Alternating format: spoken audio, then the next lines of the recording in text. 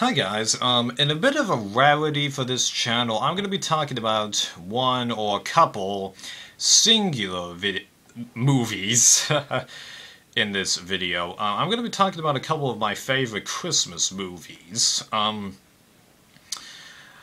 could possibly be talking about 3 movies. We'll see where this video goes. They're going to be my favorite Christmas movies.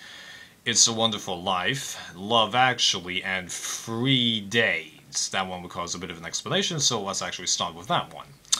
So, this movie, 3 Days, there's a couple movies out there called 3 Days, but I'm talking about an ABC television movie that was made back in 2001.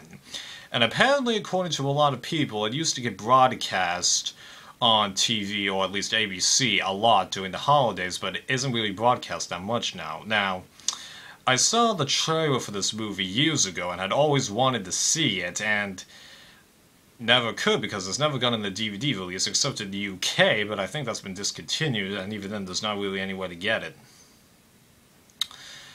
So, I was going through here one day and I actually found somebody that uploaded the video, but I've also found that if you go on to websites like iOffer, you'll find people that have made burnt DVDs of it, so you can order it there.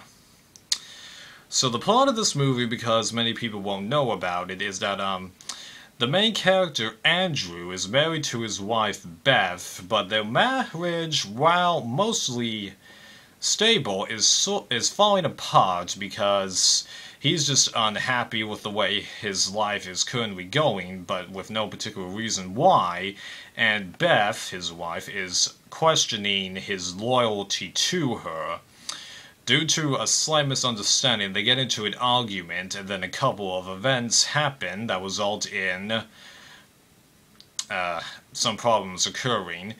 Then Andrew gets contacted by this guy named Lionel, and who gives him a way to fix the problems. What am I talking about? Because I'm not really doing a good job of explaining it, you're gonna have to watch the movie. I'll link it in the description. But because this is a TV movie, don't expect the quality to be outstanding, okay? But let me tell you, this is a really good movie. But it's not so much about Christmas, it's more about the power of love and unity of family, husband and wife relations. It's pretty powerful, especially for me, who's experienced a couple of these situations and is only really now beginning to appreciate how much my family loves me, how much I love them, and all the stuff we do for each other.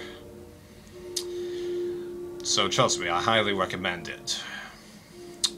Now, let's move on to It's a Wonderful Life, which used to be, without question, my favorite Christmas movie, even though I didn't watch it that many times. But now with Love Actually in 3 Days, it's got some competition. So, everybody should know the plot for this movie, so there's no need to get into that. What do I think about this movie? Because like with 3 Days, it's not so much a Christmas movie, it just ultimately ends up being set in the Christmas time. I think it's a real great movie. It really shows how one person can give up their desires, just to help others. And it's such a classic movie where you've got the good versus evil, but it's all set in a very common setting, makes it pretty great to watch. And trust me, I felt many emotions whilst watching it. I found certain bits very funny. I found myself face-planting at a couple of the romantic situations because I can't really stand stuff like that. And there were times where I felt nervous, like the scene where George is about to jump off. Let me tell you, if you watch this movie in black and white, I cannot stand watching this movie in color. It looks like a moving oil painting. Oh man. You see his face, sends me shivers. Ooh, yeah. And I was really impressed at how well this movie did as being told as a giant flashback for most of the movie, but the way they cut between it being told as a flashback and then actually being in the now, surprisingly it's done that we didn't even need the bit for the angels acting as stars at the beginning. Really, we didn't, although they do need it to explain the jumps in time. And I gotta talk about this. That bit, well, that old bridge guy fisherman is saying it's against the law to commit suicide around here. Really? Against the law to commit suicide? Well, first of all, it's against the law to attempt suicide. That's what it actually should be. And what are you gonna do? Oh yeah, we're going to arrest you. Oh wait, he's dead.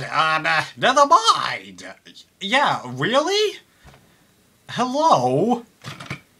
It's one of the stupidest things for a law I've ever heard. I could go on all day on that, but I won't. Ugh. So that's really all I can say about It's a Wonderful Life, but I think I've done it justice, and I'm really hoping I can pick the movie up one day, even though I'm not going to watch it that many times, because, well, it's a movie that you shouldn't rewatch to death, and I've rewatched so many movies to death when I was younger. Tons of the Disney movies, most of the Star Wars movies, which is why I took so long to get any of them on DVD or Blu-ray. Same thing goes for the Harry Potter movies, and I still have watched them too many times to warrant me getting them. So that's all I can say. I'll definitely rate it 5 out of 5 critique-wise. Personal-wise, I might go 4.5 or 4.8, but still, that's pretty good. I rated Shawshank basically the same way. 5 critique, 4.8 personal.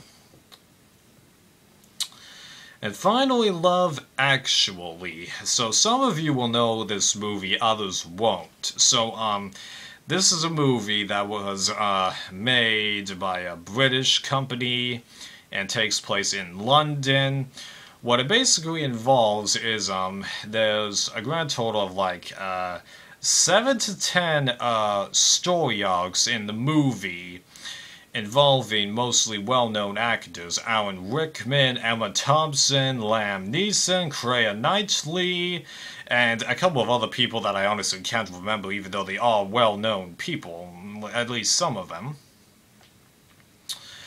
And it's all about people that gradually find themselves, well, they love a person, but are in various situations. You have the person who's too nervous to profess his love, the people that don't really know each other but just spark once they see each other, even though they don't really know each other that much. You have the person questioning his loyalty to his wife.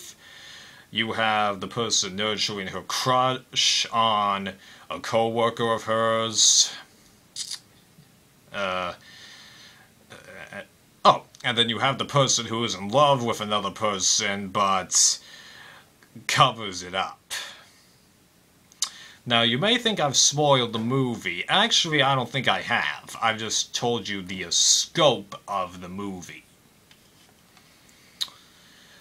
So, I highly recommend that you guys watch this movie, and it's going to be pretty interesting. But, note, they jump between the storylines a lot in this movie.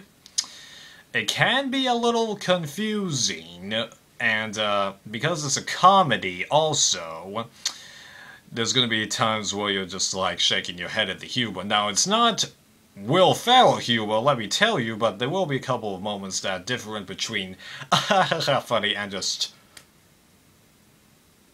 like that, okay? I do recommend you stream the movie before you actually decide, if you want to buy it or like that. I definitely plan on picking the movie up. And one other thing, if